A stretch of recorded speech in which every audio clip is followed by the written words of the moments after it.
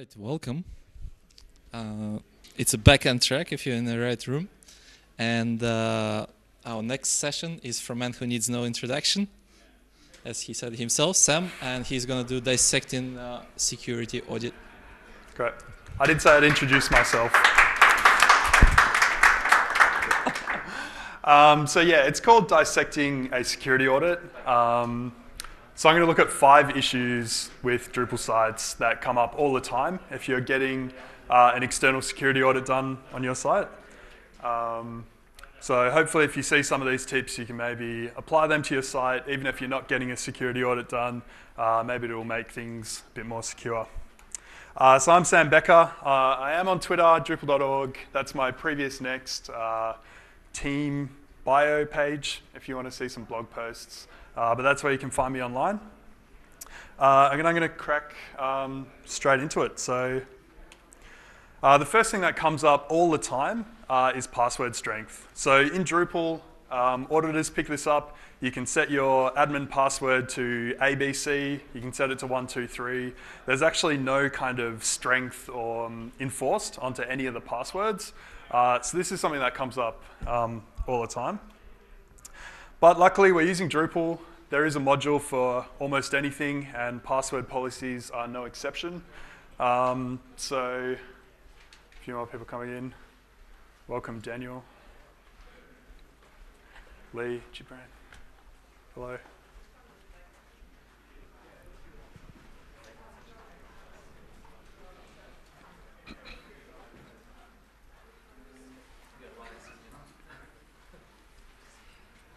Cool, we all settled? Great. So let's design a password policy. So like, what are some things that go into password policies? Like capital letter, got to have a number in there. Let's call them out if anyone has any. Symbols, great. Length.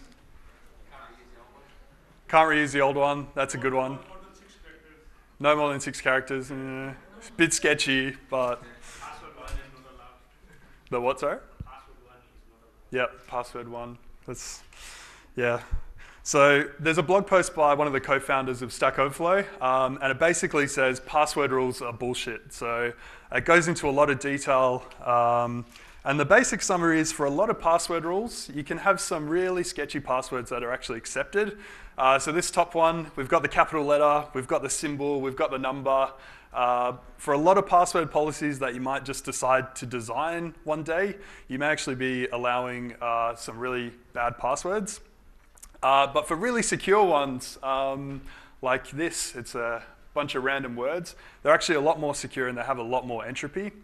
So for that reason, I would actually suggest that we shouldn't just be installing a module that actually encourages us to design and configure our own password policies. So there is an alternative, and someone said minimum password length as one of the items. So the kind of hypothesis of the blog post is that's really the only factor that matters when choosing a strong password. So this is a super simple module. It requires no configuration whatsoever. You don't actually have to go and think about what's going to go into your password policy. You can actually just install it, and with a couple of lines of code, it actually enforces that all your users, when they sign up or when the accounts are created, they're going to have a password that is quite secure. So that is an alternative. Next thing that comes up all the time is single-factor authentication, and that is you have a username, you have a password. Oftentimes, a third factor makes your accounts way more secure. You need that third factor to log into the accounts. So again, this is Drupal. We have modules, and there's actually a whole suite of modules that do things related to two-factor auth. And it's a bit of an ecosystem. So TFA is kind of the main module, and there's plugins that sit on top of that. And underneath TFA, there's the encrypt module and the key module. However, all of these modules actually require quite a bit of knowledge to set up. You have to know what an encryption key is. You have to set up encryption profiles. You have to configure them. You have to find these modules, put them all together. And the other thing is, some of these actually aren't covered by Drupal's security team. So depending on the scope of the security audit you're going through, if you fix one problem, you may actually introduce another one by adding alpha and RC modules. So that is definitely something to look out for. So there is an alternative, much like the password policy one. There is a simpler version, and this is just a single dependency you can install on your site. It has absolutely no configuration whatsoever. You have no options, and enabling it will do one thing to your website, and it'll add a little one-time password box in the footer. You scan a QR code on your user account, and then you have a second factor of all set up. This is it running on the previous Next website. We have it there. And I would say it probably wouldn't be running on our website if it required us to spend hours sort of digging into the configuration of all of these other modules and maintaining like a bigger ecosystem. So it's great as a really low barrier to entry to increase the security a little bit. There are some caveats with the simpler solution though. So none of the secrets that the module stores are encrypted. There's no kind of wizard or confirmation step. There's no backup codes, so it's really rudimentary. It may not be something you want to deploy out to a site that maybe has thousands of users, because they can't do all these sort of extra nice features. But for a site like ours, where there's sort of 10 user accounts, it makes a lot of sense. So the next one I'm going to look at that comes up, that has come up in a lot of the audits that we've gone through, are the security headers that are sent by Drupal. There's actually a great site called securityheaders.com, and you just plug in your website and it does some analysis and it says, okay, tick, tick, tick, you're doing these things well or you're doing these things poorly. Again, I put the previous Next website in there and we scored an A, which is pretty good, but it looks like there's some work to be done still. So out of the box, this is what you get with Drupal. You get the X-frame options, which is a security related header, and the X content type options header. It sends sort of like the most secure version of those headers by default. So X-frame options is about limiting what other sites can do in relation to framing your website. So I think by default, if you try to put a Drupal site in an iframe, browser will kind of stop you and say, no. So the next one is the X content type options. So this is around sniffing the type of content that the browser is receiving. So you couldn't say create a script tag that pointed to an image or a script tag that pointed to say a text file. If you send this particular header with a particular value, which Drupal does by default, it'll limit all of those kind of scenarios. So the header that the browser sends is the type that the content will be interpreted as. So for the things that Drupal doesn't have by default, like the content security policy, this is kind of what the header looks like. It's a really long header. It's got a lot of information in it. And this is one I actually generated for the previous Next site when I saw that we didn't have it. And it defines all of the kind of other resources on the internet that the browser will be able to access when your page loads. So here I'm saying we can actually download fonts from fonts.gstatic. We can get sort of an image from Google Analytics. There's a couple of other domains that we can pull data from. But it's pretty complicated to write these. They're kind of technical. You've got to know the ins and outs. There's a great browser plugin, and it's for Firefox. You install the plugin, and then you actually just go record a session and click around a website. So that's what I did here. I just hit record, opened up the previous Next site, and it recognized that since we were running Google Analytics, that we needed access to those domains and a bunch of other things. So it's a great way to generate those headers and increase the security of your site. So the next one is the referrer policy. So this is an interesting one. If you actually load the previous Next site and you click on a link somewhere else, by default, the browser says, okay, since we're coming from previous Next, I'm going to tell the next website that traffic actually came from previous Next into that site. And this has a few nasty security implications. I'm going to look at a case study in where this was problematic. So this is a post by a security researcher, and he created this great zip bomb that sort of caused a bunch of issues in a lot of contexts. And a couple of weeks after publishing this exploit, he had this line at the bottom and he said, I noticed that in my web server logs, there were a bunch of referrers pointing to my blog post. So he had a look at that data and he said, I wonder what is linking to this page about security. And he noticed that all of the domains were actually bug trackers for various companies. There were Fortune 500 companies, open source projects, and all of them had raised tickets about this security issue that they were vulnerable to. And he was actually receiving information about the other projects that were impacted by this bug. So that's a pretty nasty example, but it kind of demonstrates why it's important to sort of lock that down. Cool. Next one is feature policy. So this is about the things you can use on the device when the page loads. So you can do things like turn off the accelerometer, you can turn off geolocation, you can say you can't use the microphone. So if some kind of incident happened where maybe there was like an XSS issue and someone injected some code, the actual security headers for the browser would have totally disabled those features. So if you're not using these things, it's great to send a header to say, okay, just switch them off, pretend they don't exist for my website. The next one is username enumeration. So this is being able to look at a Drupal site, kind of do some work on it, inspect it, probe it a little bit, and figure out all the usernames that are available on the site.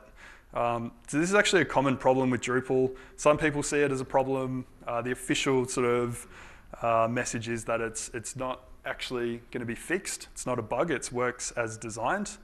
So again, contrib to the rescue. There's a username enumeration prevention module, and this sort of closes a lot of the little loopholes that exist around being able to sort of pull out usernames out of a Drupal site. So this module is great. There's no sort of alternative or gotcha here. There's no configuration you have to go through or ways to shoot yourself in the foot. It's just sort of plug and play, does its job. And this is the last one. So it's being able to fingerprint a site as a Drupal site. So anyone got any ideas on how to fingerprint a site as a Drupal site? How would you recognize a Drupal site if it's running? Drupal.js. Drees' birthday in the header. Yeah, that's a good one. That was my first one. I didn't think anyone would think of that. That's great. Site's default files. That's a yeah, that's a good one. Changelog, that's a great one. If you go to like /core/changelog, you get like a list. Let's go through. Yeah, we got the generator, meta tag, like common paths. Robots.txt is the same on every Drupal site. Someone already mentioned JavaScript.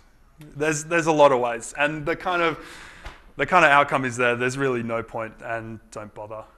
There's too many things to close. You'd need to just sit down with someone who's recommending this and say, listen, we understand, we don't want to advertise information about the software we're running. That's great, but it's simply too difficult. And with a lot of the attacks that are kind of really widespread, like the Drupal-Geddon ones, they weren't sort of fingerprinting or profiling sites ahead of time. It's just kind of like an automated sort of thing that's sprayed out and deployed en masse. So, yeah. So final thoughts for all of this stuff. These are actually some graphs pulled from reports done on Drupal sites around security issues. And the thing you'll notice about all of these is there's actually no high or critical ones, a lot of medium, low informational ones that are pretty easy to patch over. So I think in general we're pretty fortunate to deal with Drupal as a framework, which has a lot of abstraction that deals with security really, really well, especially in Drupal 8. It's actually almost hard to write code that's insecure. So we're pretty fortunate in that regard. And that's it. Any questions, comments? Let's give a round of applause to Sam.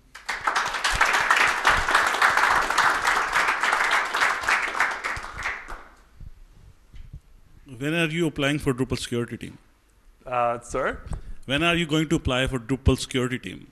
I don't know. I don't have time.